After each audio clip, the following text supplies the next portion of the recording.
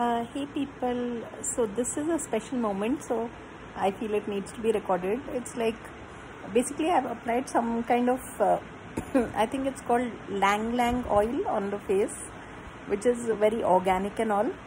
So I think that's why this little guy has been licking my face. And this is Jasper. He's the naughtiest of my 10 rabbits because any given moment and he takes off on a house tour.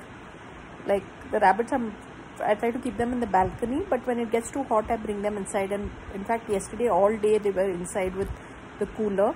But once they are inside, I feel bad that they are being confined to the cage. That's why in the balcony, at least they have that space to run about.